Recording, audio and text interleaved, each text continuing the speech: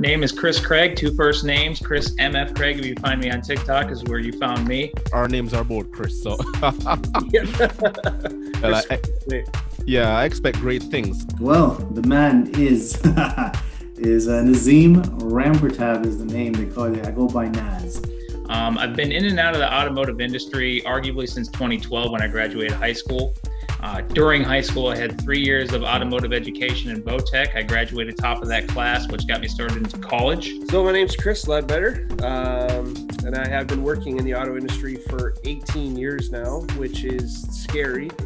After you sent me the questions, and I was I'm counting back to how long it's been, and yeah, it's been 18 years. 18 years, yeah, time flies. It really does. Been in the industry, in automotive industry, parts, service, sales since about 28 years now. So since I was 16. And one book would actually serve like 4 or 5 parts guys. Right road, and you had to sit and wait until one person finished with the book before it was handed over to somebody else, right? I bet you the IT guy thought that was a selling point for putting the manual inside of the software, which is why exactly. Exactly.